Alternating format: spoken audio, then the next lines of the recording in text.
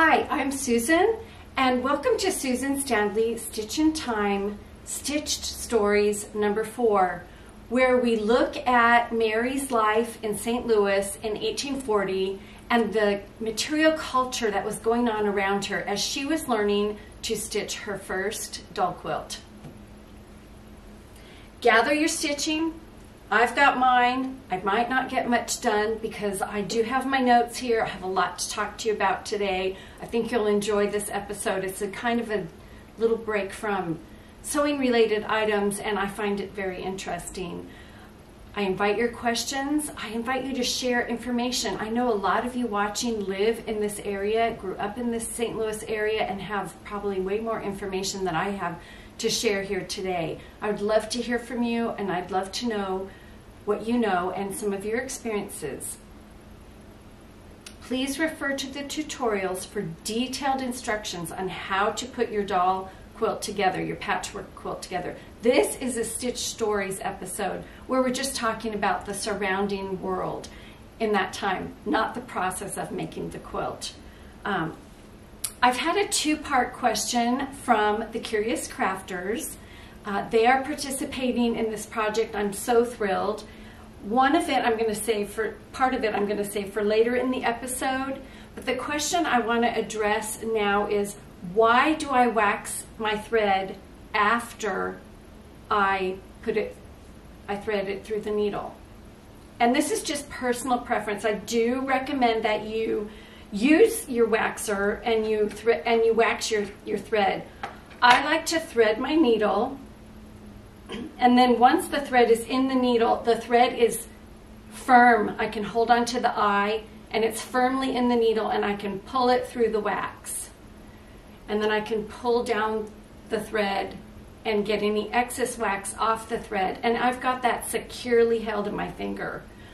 I try to keep wax out of the eye of the needle, and so if I was to wax the thread before I threaded the needle, I might get that eye gunked up, and then future times when I'm trying to thread the needle, that wax is in the eye of the needle, and it just makes it even more difficult.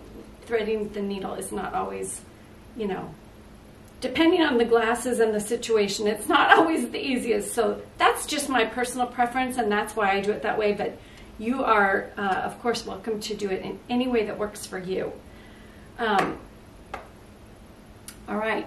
So today's episode, like I said, is going to be a little bit different. I hope you have your stitching and something, a nice beverage to relax, and let's just enjoy the slow process of handwork while I share with you a little bit about what was going on around Mary in 1840 in her life in St. Louis. In previous episodes, we've looked at how Mary would have accessed the fabric for her little doll quilt and the way in which Mary would have been educated. We've looked at the occupations of seamstress and milliner, because I've crafted her mother to be a seamstress and her grandmother to be a milliner, and they all live with her father in St. Louis. Today we're going to take a look at another very important character during this time in that area, and that is the Mississippi River. The Mississippi River is not a living, breathing person, but it is very much alive, and it was very much a part of what was going on in this area in 1840. Now, when I decided to talk about the Mississippi River, all I could think of was being a child on the playground and spelling Mississippi with my friends, or jumping rope and saying 1 Mississippi, 2 Mississippi. There's so much culturally that I grew up with, and I grew up on the west side of the country, about the Mississippi. It just seems like it comes out in songs. I heard Andy Williams crooning Moon River as a child. I read The Adventures of Huckleberry Finn and The Adventures of Tom Sawyer and Their Escape Down the River, Raft to Freedom. Those books, I really think, I wish I would take the time. I would like to take the time and reread them, because they really detailed life on the river, and they showed the archaeology of the river, and these were Samuel Clemens, or Mark Twain's, writings from his childhood experiences. He was really telling his own story in so many ways through those books, and he was recounting them. Now, let's see, he wrote those as an older man, but they were about his childhood. So they were about early life on the river in that settlement time. So from 1810 to 1860, society had really sprouted and grown around that body of water. And of course, you know, any major area that has a lot of industry and a huge city and a lot of development, you know, water is necessary for so many things, and so societies grew up around bodies of water, and so it's no different than no different than with the Mississippi. And I did find out that Mark Twain's pseudonym was from the call of the Mississippi boatmen, and so they would yell out "Mark Twain," which meant the water was 2 fathoms deep. I thought that was interesting. I hadn't known that before. I probably had heard that, but that was brought back to life, and I thought that was really interesting. Now, I'm just going to talk a minute about, I've been working on these patches, and I'm still making more. I'm probably going to have enough patches to either expand a second doll quilt or make a few doll quilts.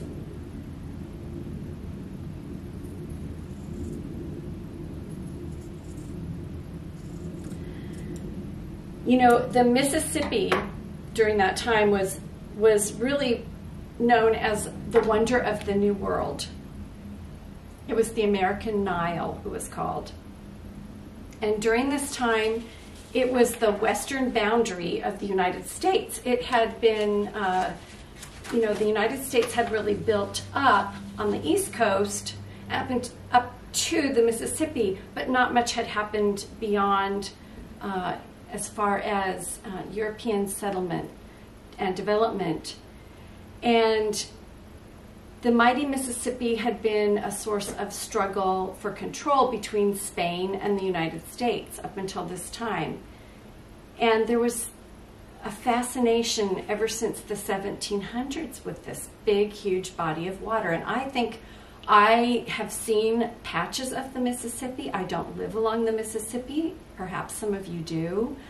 I think after reading a few books that I will share with you at the end of this, I have a new appreciation for the expanse of that water and the power of that water. And I did live in Arizona, and there were monsoonal rains and flash floods, and I saw the power of water and the destruction it could cause, and I think it was no different with the Mississippi.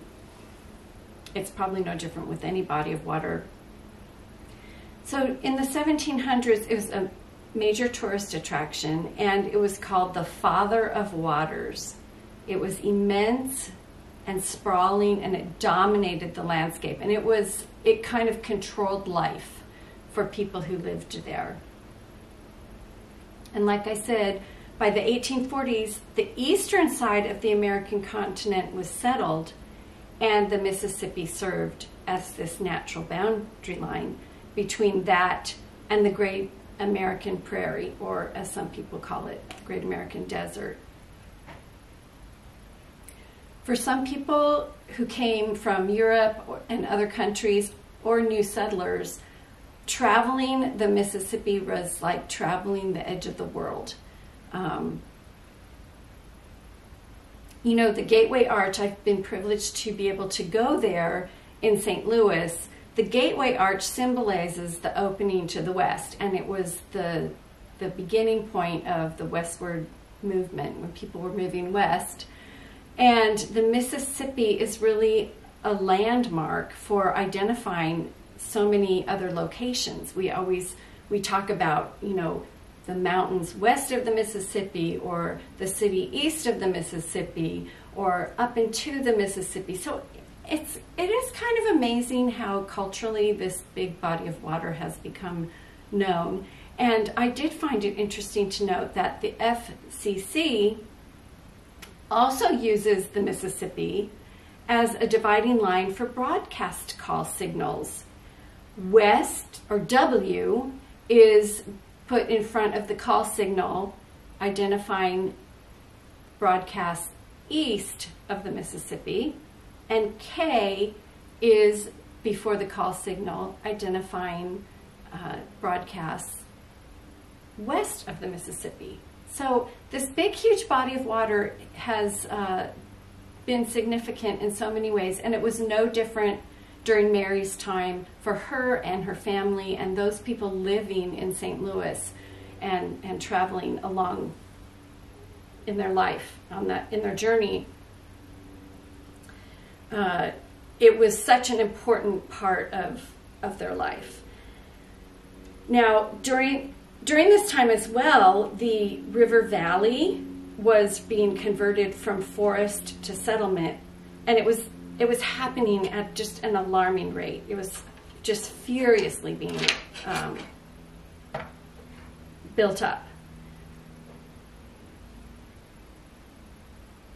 And this Mississippi was clearing the foundation for towns, and it was a safe border for boat travel. They were clearing forest along the edge of the river, which led to problems that I'll talk about later.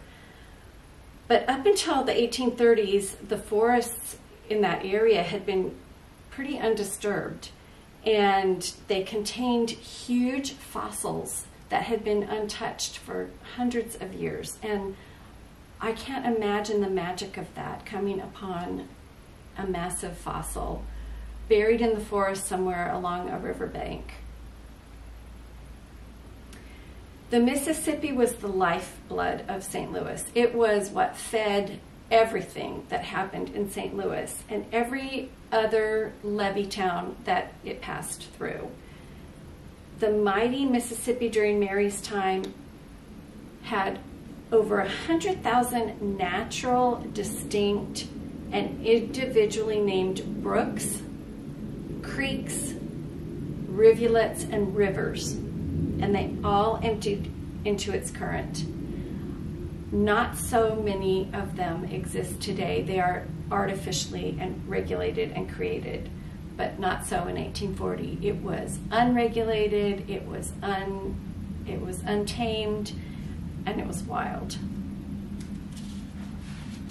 Now, industry in that area was very interesting, and the Mississippi, even today, is one of the busiest industrial corridors in the world. And that was also true in 1840. These rivers were the main highway system. There was no air, there was no flight, there weren't vehicles. I mean, transportation was very different, and river travel was powerful, and things could be done quickly and relatively quickly and efficiently on the river. So boats coming up from the lower valley were eagerly awaited because they brought essential supplies to these levee towns like St. Louis. Things also came in from the east, but river transportation was a primary source. And travel up the river was labor intensive. Let me tell you, I was reading about this, just imagining how exhausting it must have been to drag these rafts up with poles and go against the current.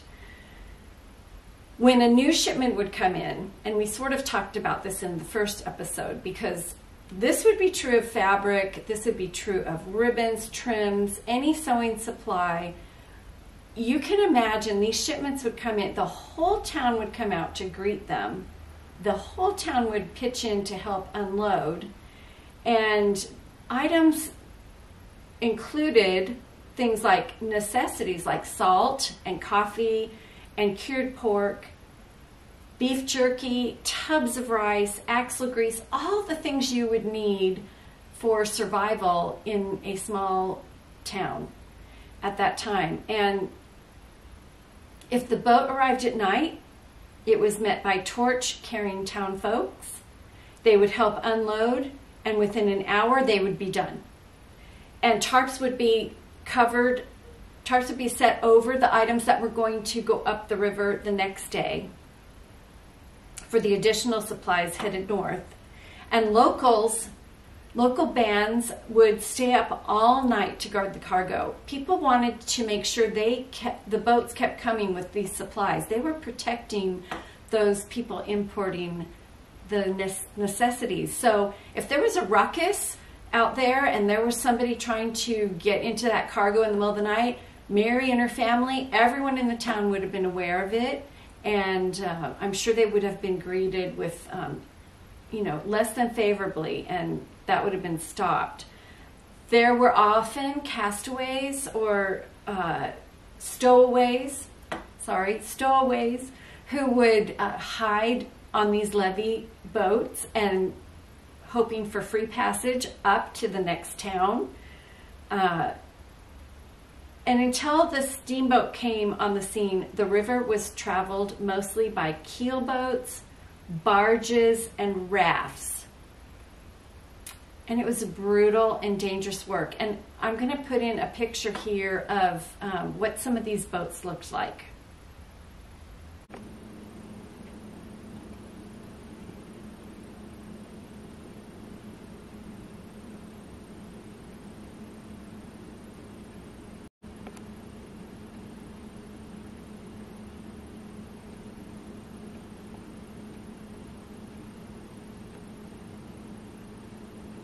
So working the river was man-powered and before the steamboat.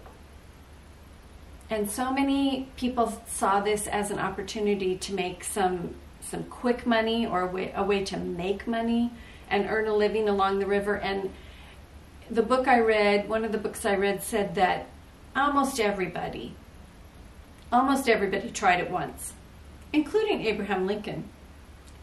Everyone thought they had to have an experience being a boatman. Now, whether or not they all really did, that's left up to debate. But the people who did this type of work and traveled up and down the river were referred to as voyageurs. They usually wore red shirts so they could be spotted easily and identified as the boatman in charge of the boat. And they brought the goods and services along with them.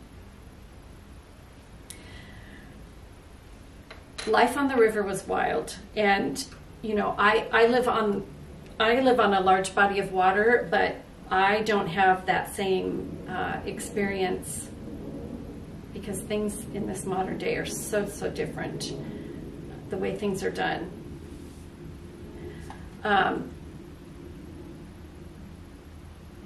Now, other boats that came up and down the river brought itinerant workers. And this is where we're going to get into the Curious Crafter's second question. These people brought goods, but they also brought services along with them. And so the Curious Crafters asked me, where would Mary have obtained this piece of tin for her tin template?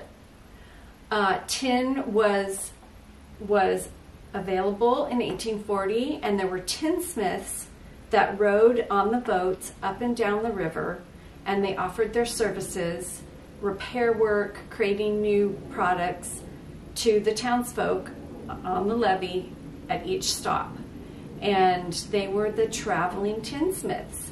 And so Mary's family would have had access to that, and very likely could have had a tin template cut. Now, there were templates for woodworking, templates for quilting designs, all kinds of templates were created at that time. And so that's how Mary got her tin template. So these guys would travel, these itinerant tinsmiths. So you couldn't just go down to Ace Hardware and access your tin for whatever you needed, your light, your lamp, your repairing your wagon, whatever it was. You had to wait until the boat arrived with the tinsmith, the itinerant tinsmith, on board to give you what you needed. Now, they crafted and sold and mended tinware. So if you had a broken item, and we've all heard about tin cups, tin plates, tin saucers, tin bowls, tin buckets, whatever it was, if you had a problem with your tinware, you had to either repair it yourself or wait till the tinsmith arrived. This was also true unless you had, now St. Louis may have had a tinsmith because St. Louis was a larger settlement, and there were people setting up shop and staying put, because can you imagine traveling up and down the river? Well, that must have been a brutal life. Other itinerant merchants included blacksmiths and floating daguerreotype studios. So you could have your portrait taken by daguerreotype by the itinerant photographer who would come floating up river on the boat, take your picture, give you your daguerreotype, and then move on to the next town. There were also tailors and haberdashers who would come. There were fully stocked general stores on some of these boats. They would pull up to the levee, whatever products you didn't have available in your town were there on this general store. You could go on to the boat, purchase them just like you were walking into a store, and then the boat the next day would leave and go to the next levee.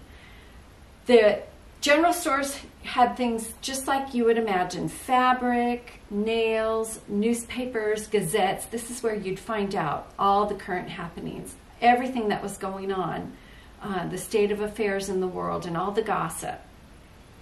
There were also showboats, and they brought actors and musicians and acrobatic troupes. Can you imagine that life? I guess it would kind of be like a river cruise. I don't know.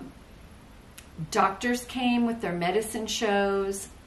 There were also gambling boats and, of course, brothel boats. So everything for everybody was available on some boat coming your way on this Mississippi River.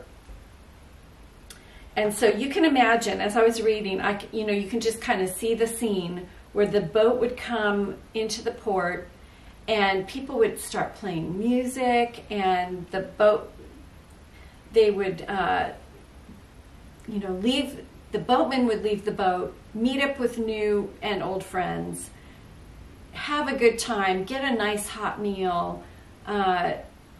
They were a rough and tough crowd, these voyageurs. They lived pretty wild life. And they were prone to violence, and lots of times the towns were a little bit leery about having them stay a little bit too long. But each barge carried about 40 workers. And for a small town, 40 new rowdy people was going to create quite a stir. So it was always, I'm sure, met with great excitement based on whatever they were bringing, and maybe a little bit of trepidation.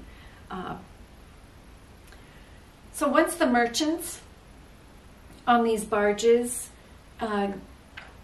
made their money in the town, then they went back on the river and they would start traveling again. It was a life like I don't know that anyone really experiences today. Maybe if you were working on a Carnival cruise ship, it's a little bit like that. So the trip down the river was perilous, just like the trip up. And 1 in 5 boats made it successfully without wrecking. That's not very good odds. There were no maps, and if they were floating or traveling at night, lights in the home and bonfires along the shoreline were their only nighttime guides. So it was laborious, to say the least. The waywardness of the Mississippi was a constant threat, and weather conditions also affected boat travel. Storms along the river came up, and there was perilous fog, so thick, as quotes George Morgan in his 1767 diary, at times as to not be able to see the length of the boat. It was challenging at best.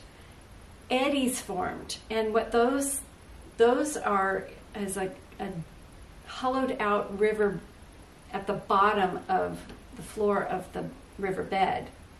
Sometimes these eddies would extend for 2 miles, and if a boat got caught in an eddy, it would start spinning, and it could spin for hours before it was released if it was not destroyed first in that spinning process.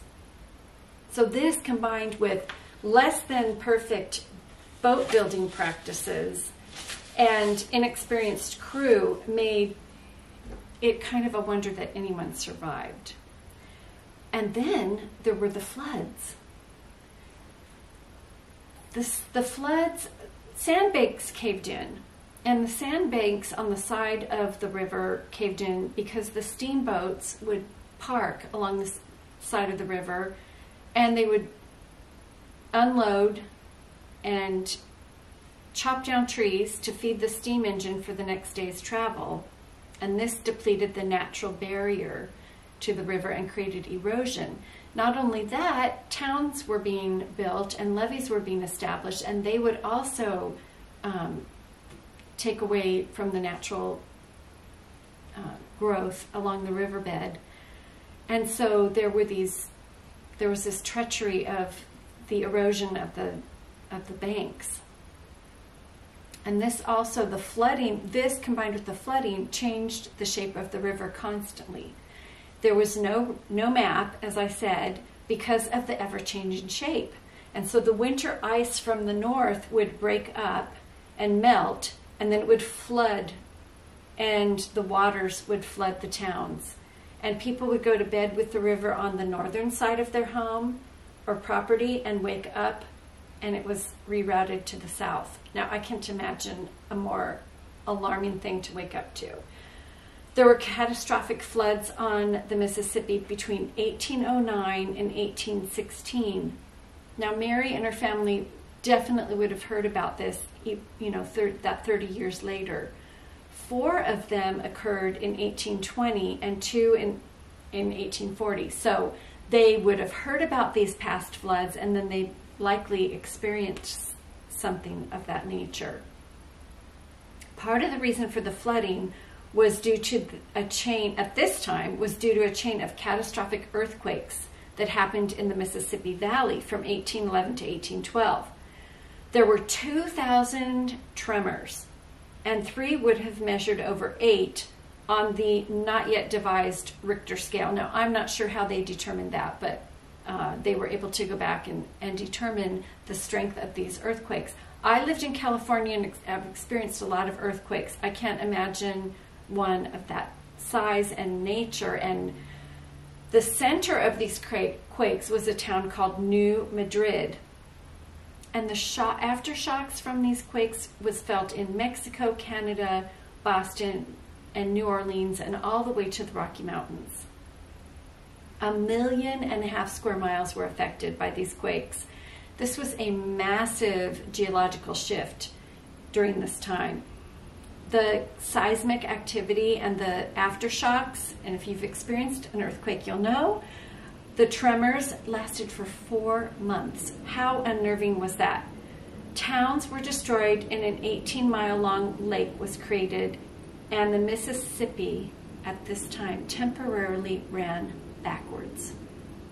People must have thought the world was ending. It was so unnatural and catastrophic what was happening. Fortunately, the area was not highly populated, so the death toll was not notable. But the area of New Madrid where this happened is still considered an area of great seismic risk. It's one of the areas of the greatest seismic risk area east of the Rocky Mountains. amazing.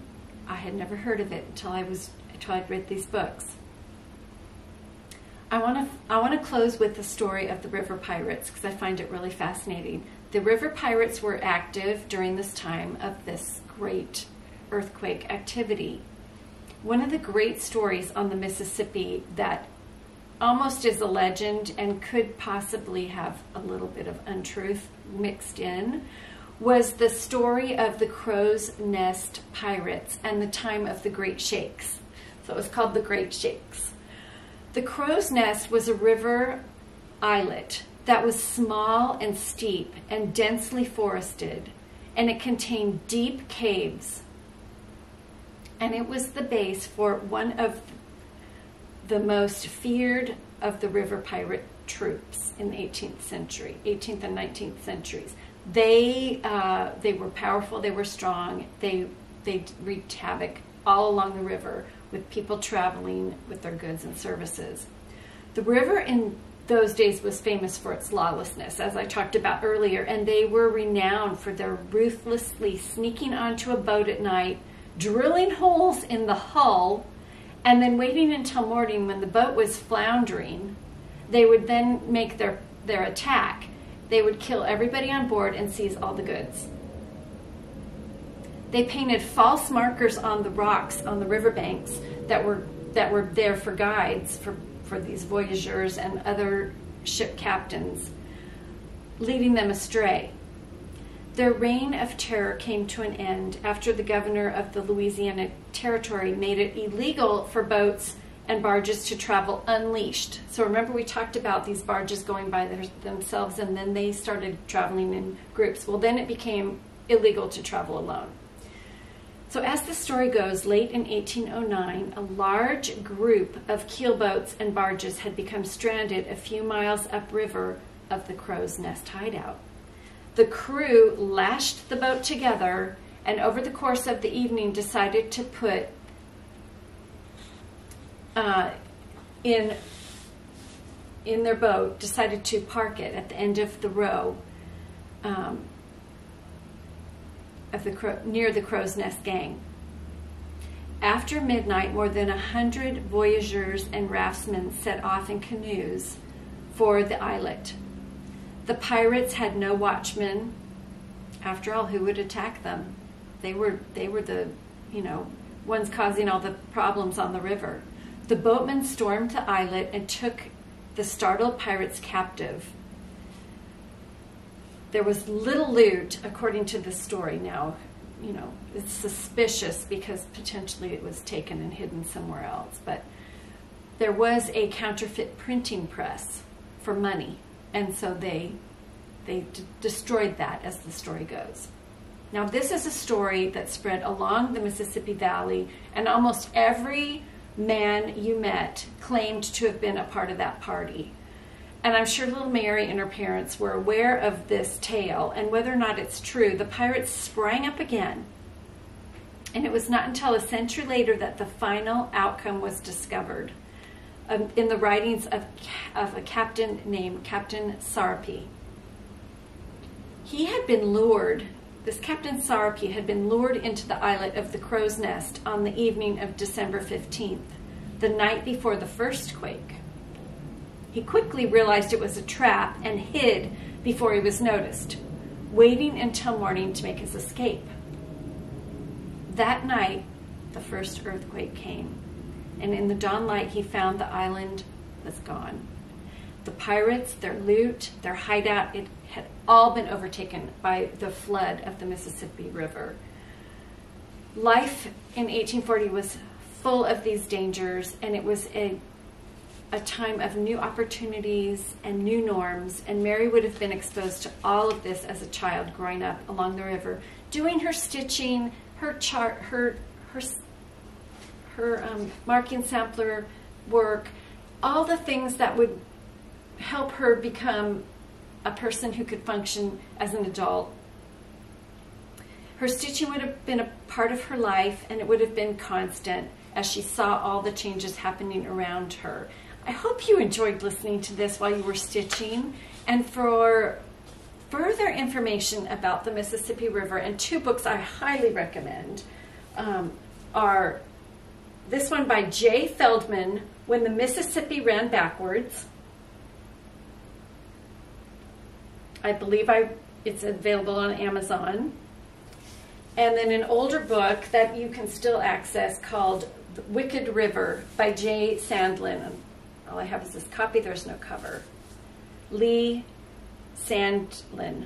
And I will link both of these below.